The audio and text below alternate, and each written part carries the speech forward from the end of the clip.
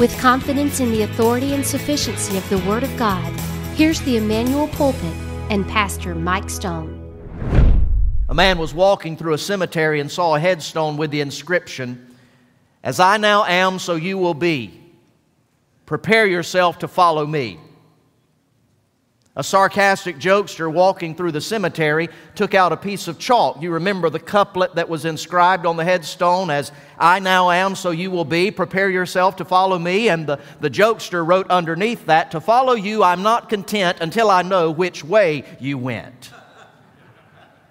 The only reason that is humorous to us at all, and laughing is not a rebuke, I told that intentionally as a joke, but the only reason that is even remotely humorous to us is because we have lost sight of this simple Bible reality that when some people die, they do not go to heaven. As recently as this past Friday morning, preaching the homegoing service of a dear brother and faithful member of this church, Brother Joey Boyette, I said to that congregation of family and friends assembled here that according to the Bible, not only does not everyone go to heaven, according to the Bible, most people, when they die, they do not go to heaven. Jesus said that there was a wide gate and a broad road that led to destruction, and many would find that pathway to destruction. The Bible says that God takes no pleasure in the death of the wicked, but would that all men would repent. The doctrinal truth is as plain as it can be. Notice this statement on the screen before you. People who never get saved go to hell when they die. This doctrinal truth has never been a popular doctrine, and with good reason. People, perhaps even in this room tonight, who are lost and undone in their trespasses and sins, lost on their way to hell, do not generally like to be told that that's where they are headed for eternity. And if we're honest, far too many of God's people who are genuinely saved are uncomfortable, at times even seemingly ashamed of the simple, straightforward proclamation of our Lord that those who die without having repented of their sins shall perish in a place of eternal condemnation and just wrath from a holy and righteous God, who in His blameless holy righteousness cannot allow sin into His presence. Our own doctrinal statement, the Baptist Faith and Message, states our belief that Christ will judge all men in righteousness. The unrighteous will be consigned to hell, the place of everlasting punishment. I do not apologize for the fact that this message is on my heart tonight, in part because this doctrinal truth has been on controversial display this past week, even among prominent pastors in the Southern Baptist Convention. In a podcast published this past week called "The Sword and the Trowel," which I wholeheartedly commend to you, my friend Dr. Tom Ascol and his co-host Jared Longshore were addressing a recent controversy that involved Madam Vice President Kamala Harris. In that episode, Dr. Ascol stated, and I quote, "Kamala Harris is going to hell without Christ, and she thinks she's doing well. If they," he's referencing some others who had taken up her position, "if they think what they are promoting is actually right, good, and true." The internet furor against this comment has been swift and strong. And again, that is to be expected from unregenerate people, because the things of the Spirit of God cannot be discerned by the lost. But what is deeply, deeply troubling is the response from pastors, including Southern Baptist pastors. One prominent Southern Baptist pastor tweeted, "I strongly rebuke Tom Ascol for saying this, and anybody who agrees with him." Madam Vice President Kamala Harris is a member of the Third Baptist Church in San Francisco, an NBC church, that is a Northern Baptist Convention church, or National Baptist Convention, that ascribes to the NBC doctrinal statement almost identical to the BFM, end quote of the tweet. As if being a member of a church is somehow evidence of conversion, particularly for a politician whose policies are the most radical anti-Christian policies on abortion and the sanctity of human life and sexual perversion in the history of the United States of America. Frankly, that such a politician remains a member in good standing of an otherwise confessional church is a stark, sobering sign of the weakness of many churches in this country. Dr. Askell responded in an online article writing, I'm quoting him, "I'm old enough to remember when such convictions were simply part and parcel of basic Christianity. But from the outcry that resulted from some Christian pastors, it is obvious that those days are gone. But here are the simple facts set forth in the Bible. Anybody who does not savingly trust Jesus Christ will go to hell." That's true, he writes, of Jake Tapper, Kamala Harris, Tom Askell, and any other sinner. Could I interject? And it would be true of Mike Stone. Anyone that does not savingly trust in Jesus Christ will go to hell when they die. Dr. Askell continues, "Today such convictions are narrow-minded and out of fashion with the more refined and sophisticated versions of Christianity that are so popular. When tone is more important than truth, you can be sure hell is a topic that is ruled out of bounds. But I believe in hell because of Jesus." End quote. And I agree. What does Jesus say about the eternal condemnation of the lost? He says it as bluntly as could be said, "Except ye repent, ye shall all likewise perish." Now from this one verse, Luke 13 and verse 3, I just want to put three simple truths on your heart. Why is it true that people without Christ die and spend eternity in a place called hell? First is because of the depravity of people. Years ago, the great G.K. Chesterton responded to an editorial question in the London Times. They had run a question on their editorial page, "What's wrong with the world?" What's wrong with the world? And after a number of responses, Brother Chesterton answered, "Dear sirs, I am." G.K. Chesterton. You and I are what's wrong with the world because we are born into this world under the stain and the stamp of Adam's sin. We are born with a heart that is bent against God. We are born utterly depraved before God. I wanted you to consider tonight three things about that depravity and ask yourself, where do I fit into this particular doctrinal truth? First, depravity extends itself universally. Well, we find in this text tonight, Jesus was talking to a good church-going crowd. He was talking to moral, upright people. People that would have been good neighbors. In fact, they were so self-righteous that they had this idea that because some other people in their community had died in tragic construction accidents, they must have been worse sinners than were they.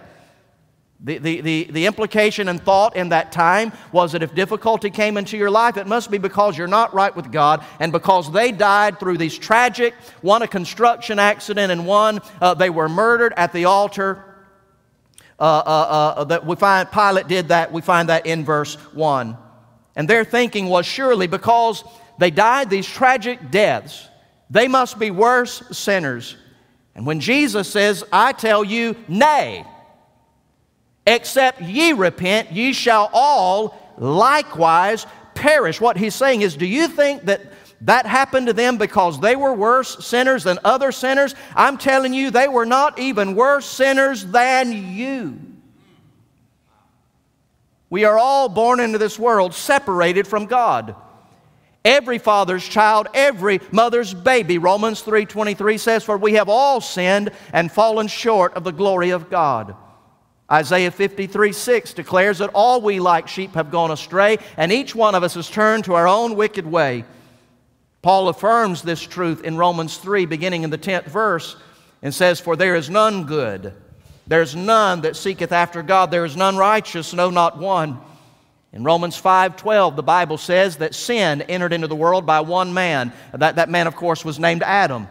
And death came in by way of sin. Paul is painting a picture of Adam and Eve through their sin, propping open the door, so to speak, through their sin. And when sin propped open the door of humanity, death came in and entered into the human race. Sin entered the world by one man, and death came in by way of sin. And now death has spread to all men, for all have sinned.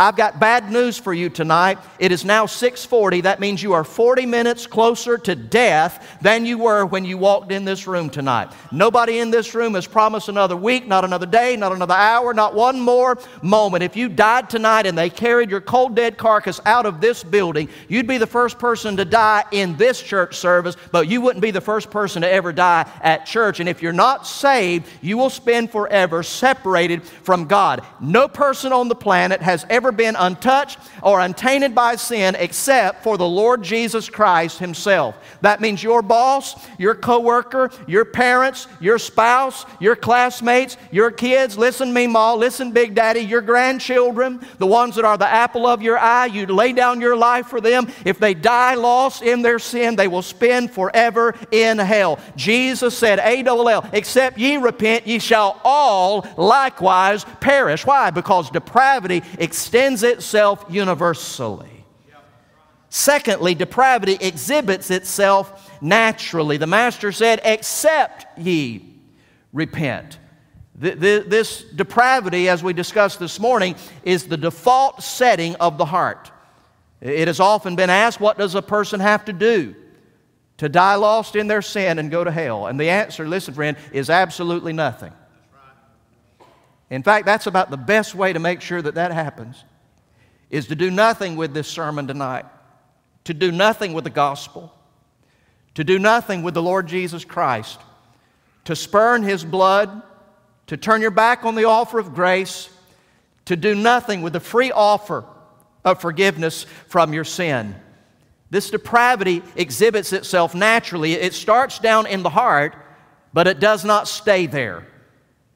Like spiritual cancer, it begins to eat its way from the inside to the outside. It makes its way up to the surface. And it comes out of the heart and comes out through the hands. That's why, given enough time, a lost person will touch things he ought not touch, take things he ought not take, and do what we ought not do. Depravity will make its way out of the heart and overflow from the mouth. Jesus said in Matthew 12:34, out of the abundance of the heart, the mouth speaks. Vance Havner, the preacher of old, said what's down in the well is coming up in the bucket. You got a problem with a filthy mouth, a gossiping tongue, you got a problem with profane language. It's not a tongue problem. You can literally have your tongue cut out and you hadn't dealt with the problem. The tongue is just a symptom. The tongue is a window that allows us to gaze down into the blackness and the ugliness and the wickedness of an unconverted, unsaved heart. Depravity works its way out through the hands and through the mouth, and it comes to the surface and works its way out through the feet. And we go where we ought not go, and we stay where we ought not stay. And one lost person's feet may take her to the bedside of another woman's husband. His unsaved feet may take him to the bedside of another man's wife. The teenager's feet take them to places of rebellion where their parents don't even know and have not approved of them to be. This human depravity exhibits itself naturally. Hey, this is why you don't have to teach your children how to sin. They come into the world, as Paul said in Ephesians 2 verse 3, by our very nature, children of wrath. Notice on the screen, the Bible says in Mark 7:21, for from within, out of the heart proceed evil thoughts, fornications, thefts, murders, and adulteries. As I've already noted, hell is the default setting of the human soul. We come into this world with a heart that is bent and a fist that is clenched and raised against God. And that depravity extends itself universally. No one is left untouched. It exhibits itself naturally. If you just give it enough time, you'll see the manifestations of a lost soul. You say, well, I know someone that's lost and they don't act that bad. Well, the third thing you need to note is that depravity expresses itself differently. You see, the Bible describes this depravity as spiritual death. And you are either dead or you are alive. There's no middle ground. You can't be a little bit dead, ma'am, any more than you can be a little bit pregnant. You either are or you're not. Death is not a matter of degree. Death is a matter of fact. I'm going to say that again. Death is not a matter of degree. Death is a matter of fact. However, the manifestations of death are often matters of degree. Imagine for a moment 3 corpses. 3 men who have all died. One of them has been dead for 5 minutes, the other has been dead for 5 days, and the other has been dead for 5 years. They are going to be manifesting their death differently. But they are all equally dead. Spiritually, imagine 3 men. One is a good moral man, perhaps even a church member, maybe a member of the choir. He could be a Sunday school teacher or a deacon, perhaps even the pastor of a Southern Baptist church, but he does not know the Lord. The second man is a foul-mouthed, womanizing South Georgia redneck. The third man is a serial-killing rapist. The third man has manifested his dead condition more so than the second man, who has manifested his dead condition more so than the first man, but they are all equally dead, all equally depraved, all equally doomed and destined for eternity without the Lord Jesus Christ, except they repent. This principle that death is not a matter of degree, but the manifestations of death are a matter of degree is perhaps not illustrated any better than to consider 3 people that Jesus Christ raised from the dead in His earthly ministry. Consider Jairus' daughter, the widow of Nain's son, and Lazarus. Jairus' daughter had been dead for a few moments. Mark 5 says that Jesus got there shortly after her death. In Luke 7, the widow of Nain's son was being carried out to the city cemetery. Perhaps he had been dead for a few hours. And according to John 11, Lazarus had been dead for 4 days. But they were all equally dead. The little girl's cheeks were still red and warm and rosy from the fever that had ultimately taken her life. The young man's body was cold, and the darkness of corruption perhaps had already begun to set in around the sockets of his eyes. Lazarus' body had already gone by way of the cankerworm and the maggot. You remember the sister said, "Don't move that stone out of the way. By now he's begun to rot. Behold, by now, Lord, he stinketh." But they were all equally dead. The little girl was in her bed. The young man was in his casket. Lazarus was in the tomb, but they were all equally dead. Only the immediate family members knew that the girl was dead. Everybody in the community knew that the young man was dead. Everybody in the entire countryside knew that Lazarus was dead, but they were all equally dead. You say, what does that mean? How does that apply spiritually, Brother Mike? Well, you may be a lost person that is respectfully dead like the little girl. You may be regrettably dead like the young man. You may be repulsively dead like old dead Lazarus. But dead is dead is dead is dead. And if you've never been saved, you are dead toward God, depraved in your lost condition, and destined for hell apart from giving your life to the Lord Jesus. Amen. The depravity of people. The second main truth I want you to note with me is the reality of punishment. The reality of punishment. As plainly as I could say it tonight, you cannot be a follower of the Lord Jesus Christ and not believe that lost people go to hell. There's no such thing as a genuine Christian that does not believe that lost people go to hell. Jesus said more about hell and judgment than He did any other subject. In fact, you'll notice that there are at least 162 references to hell in the New Testament. 70 of them are spoken by the Lord Jesus Christ Himself. Nearly 1 out of 8 verses spoken by Jesus deals with the subject of hell. That's what Jesus is talking about when He said, "I tell you the truth, except you repent." Hey, Emmanuel Baptist Church member, have you repented of your sin? I know you walked the aisle, went through the new members class, maybe you were baptized. Have you repented of your sin and placed your faith in Jesus Christ? Jesus said, except you repent, you're going to perish. And that word perish speaks of eternal judgment and condemnation in hell.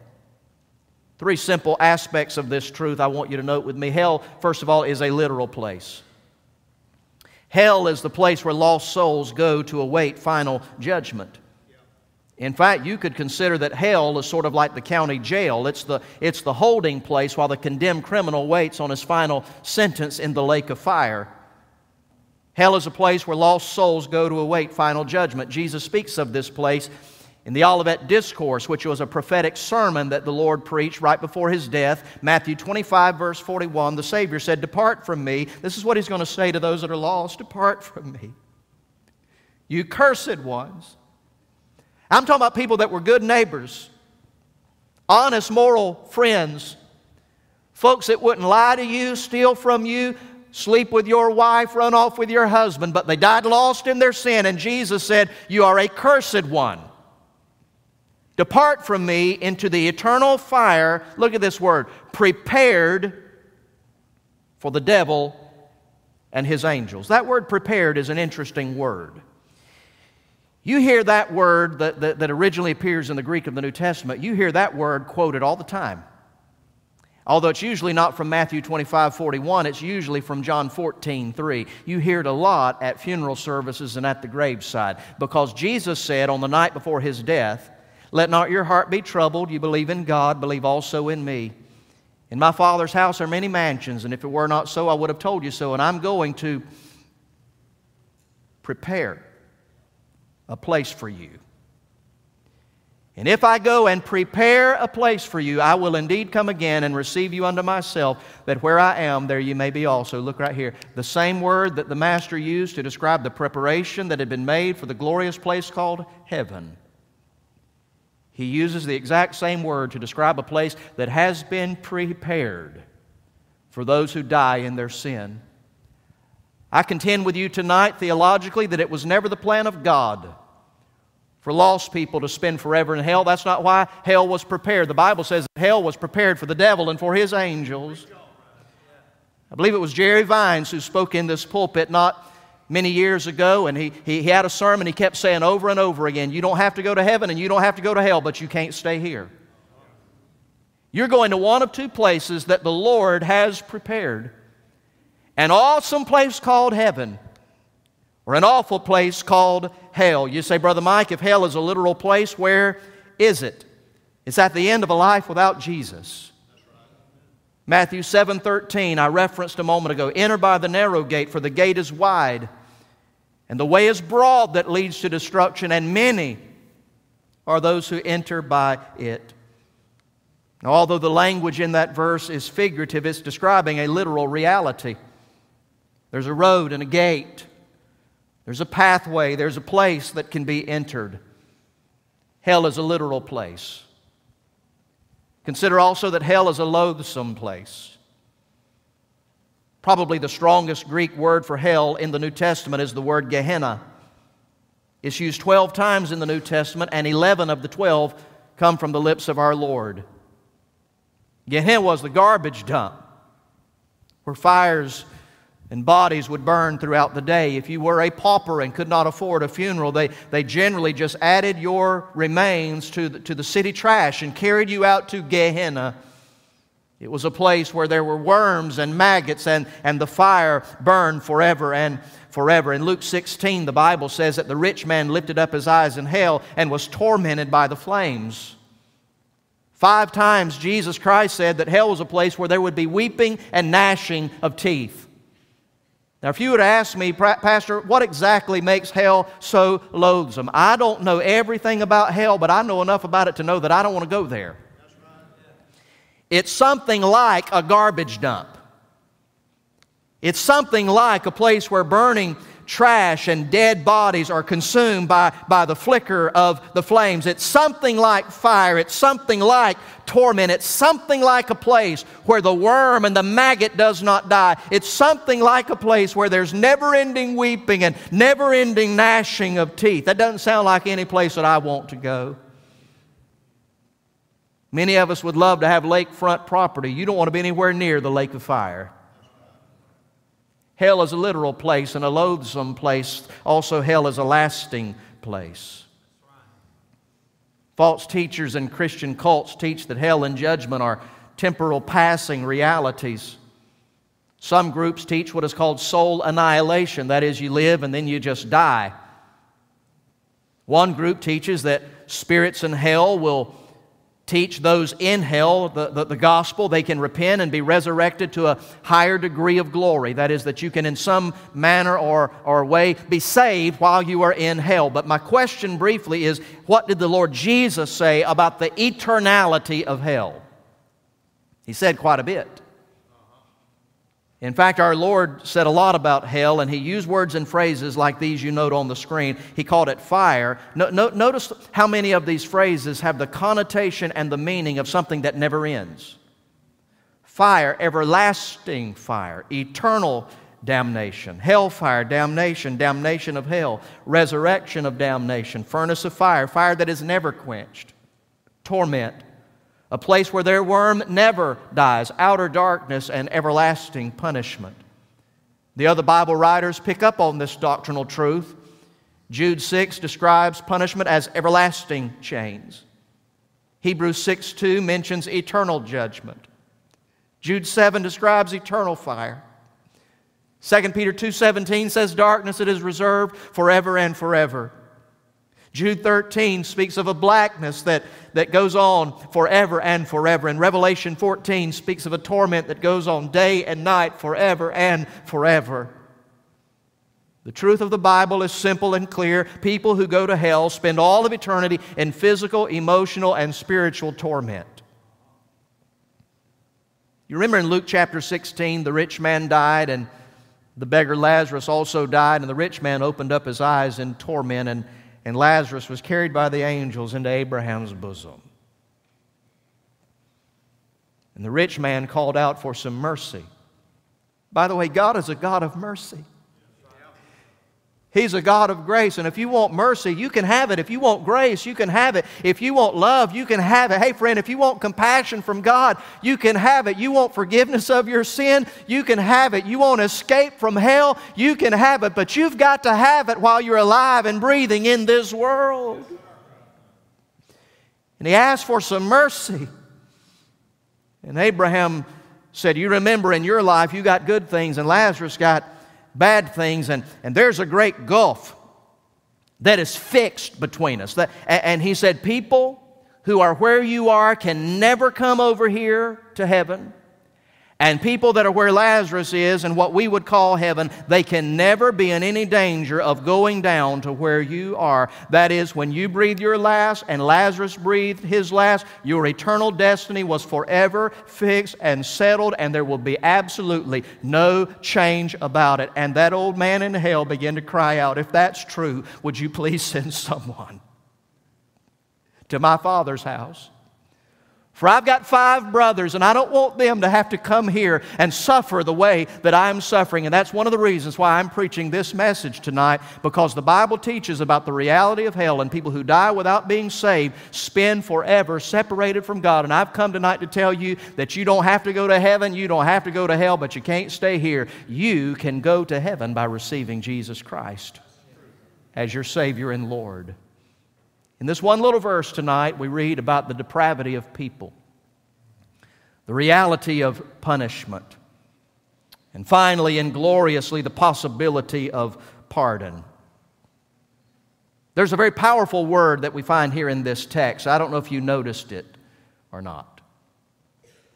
I'll illustrate it by asking you to imagine that your child or your grandchild has been diagnosed with terminal brain cancer. What a terrible piece of news something like that would be.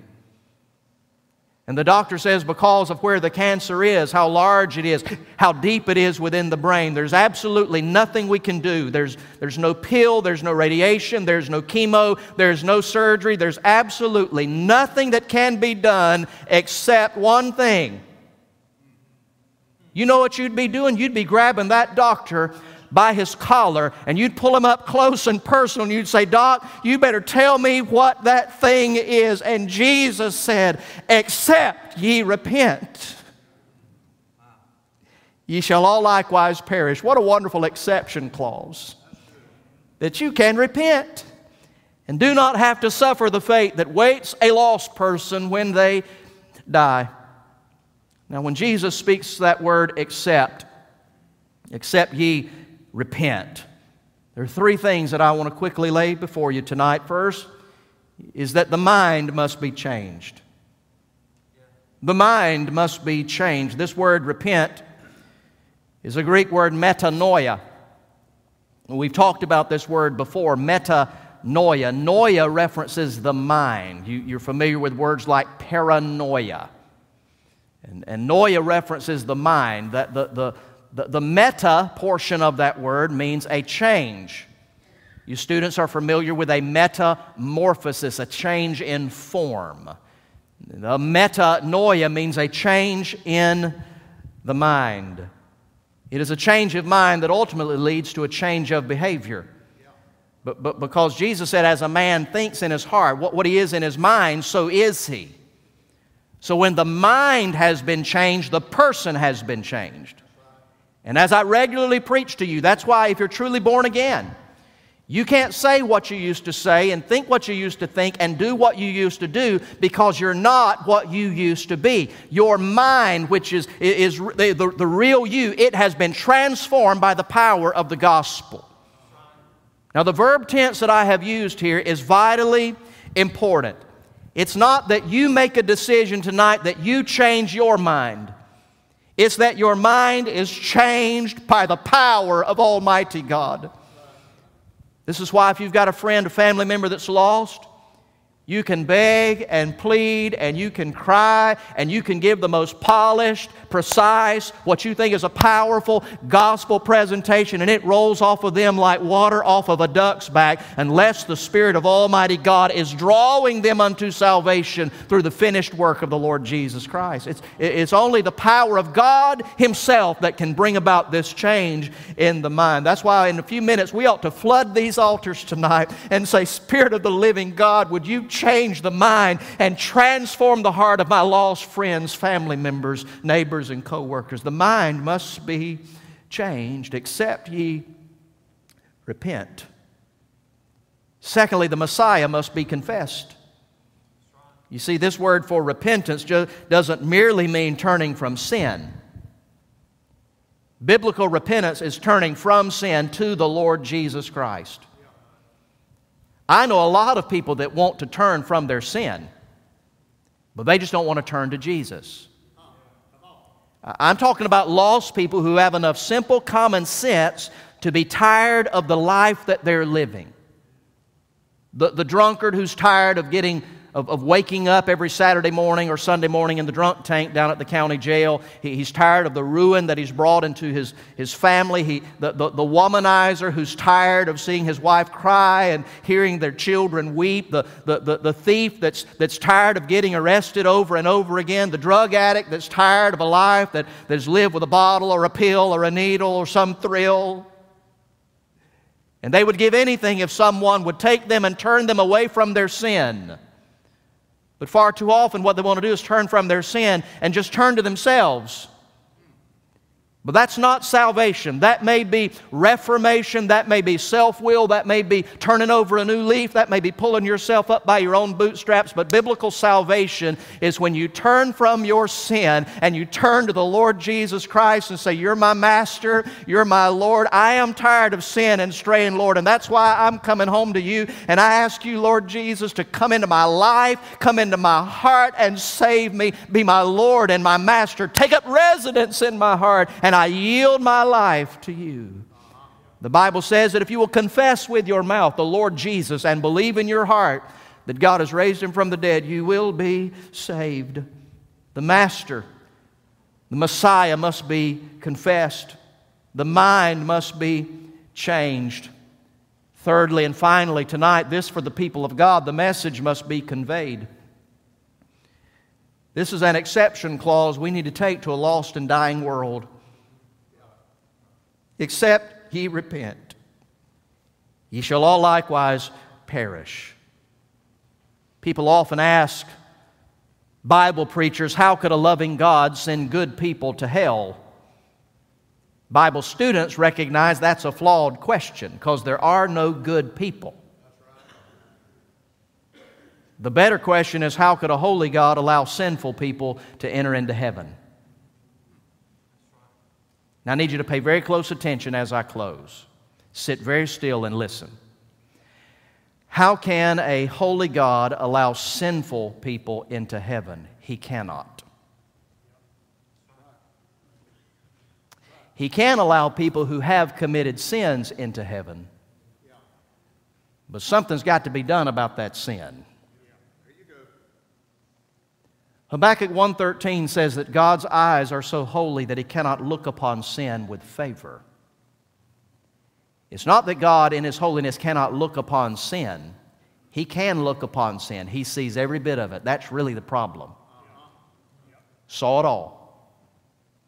Knows about all of it. And there's not a person in this room tonight that would want our private moments, our private thoughts, and our unseen actions played out on the video screen tonight. I'd be the first one to crawl out under the crack underneath that back door. But God in His holiness cannot look upon sin with favor. When God sees sin, He's got to do something about it. And the only way that you can get into heaven is you've got to ask God to forgive you of your sin. But God doesn't overlook your sin. Here's how you get saved. God the Father in His mercy and grace takes your sin and places it on the Lord Jesus Christ, and the sin is paid for. It can be paid for tonight by Jesus. And you can leave this place tonight singing, Jesus paid it all, and all to Him I owe. Sin had left a crimson stain, and He washed it white as snow. That's the message that this congregation needs to go out and communicate and convey to a lost world in their sin, that you can be forgiven. You can be saved. You can be reconciled to God, but unless you repent, you're going to perish. The story is said of Charles Haddon Spurgeon, the great Baptist preacher who focused a lot on the sovereignty of God in salvation, who was not given over to gimmicks or pragmatism in salvation, once said that if the chosen elect of God were marked out with a red X on their back, I'd walk the streets of London lifting up shirt tails.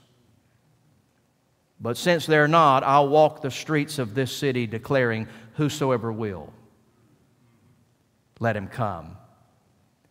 And whosoever shall call on the name of the Lord shall be saved. And tonight, in brief conclusion, there are two groups in this room tonight. Let me talk first to the people that you say, I know that I'm saved. Do you have anybody in your life that you know is lost? Except they repent. Turn to Christ and become saved. They're going to die lost in their sin and spend forever separated from God in hell. I wonder tonight, would you be moved enough to just find a place to pray right there where you are, or maybe at this public altar? There's a second group in this room tonight. I am confident of this. Hundreds of people in this room, no telling how many watching online.